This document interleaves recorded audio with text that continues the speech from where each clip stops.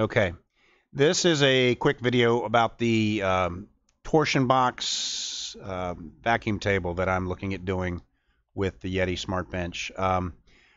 This is the way I usually line my drawings up. I use my goals so that it's a torsion box for the SmartBench. I want it fairly lightweight vacuum table for full sheets with indexing to a home position. A replaceable top can either be that top or apply another skin on top and re-drill it. Doesn't matter. The vacuum would be supplied by a wet dry shop vac, possibly two, depends on the holding setup.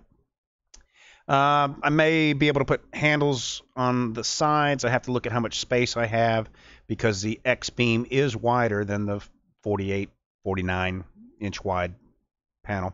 So if I can put handles on the sides, probably on just one side opposite the indexing jig, it'd make it easier to load this thing up and on the table or not. Doing the hose connections on the end, and the ends are inset a bit. And I've lost parts. I was cleaning up erasing some stuff, and I don't know what all I highlighted. But so the ends would be inset. They're gone. Inset onto the ends, so that they're out of the way of the machine moving back and forth. The ends are inset so that it'll have a little 2-3 inch area to put clamps and stuff like that, and that I can screw through it in this area onto the table within the 21 inches or however wide the table is into the existing panels that are with the SmartBench. This should give you an idea what a torsion box is. A torsion box is a lattice work of webbing that goes together. They could be circular holes or rectangular holes. I just did rectangles so that when I put a vacuum attached here, it's going to go through all of these, and all of the horizontal and vertical members are going to be sealed except for the top, which will have holes drilled in it. This is a picture of the webbing on the inside, and again, there should be an end piece here. I don't know when I deleted it. I'll have to look at it. So I've boogered the drawing a little bit. I can't import it right into VCarve. Typically what I do is I draw things in Sketchup sometimes and just import them straight into VCarve. It'll fix things like these circles because they're not really a circle. It's a series of straight lines to points, and it approximates a circle, but when it gets into SketchUp, from SketchUp into VCarve, SketchUp will recognize that and go, hey, that should be a circle. Let's make it arcs so that between these points that we can see here, that's a straight line, it'll have that to be an arc, a curve that makes a series of congruent arcs, which makes the circle.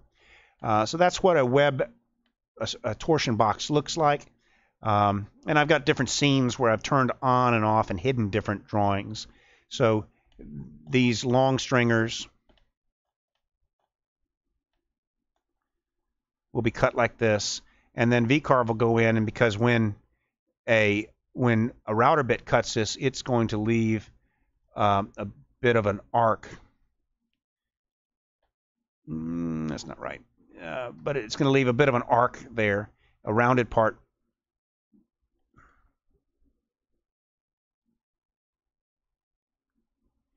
I can't move it right. I don't. But it'll leave a rounded corner here, and so these parts won't fit properly. But VCarve will come in and see these and go, hey, how do you want me to fix this? It can do an additional bit off to the side this way, and cut this area out, or it can do it down here toward the bottom. It lets you choose how you want it done. Control Z to undo. So I just draw the basic shape, and that's half of the thickness of this upright. These uprights are dadoed into the bottom, and then they will be dadoed into the top as well.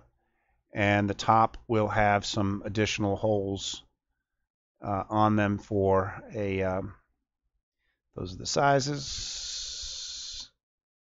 That gives you an idea of that. Panels with dimensions. I don't know where my dimensions went. Okay, there they are.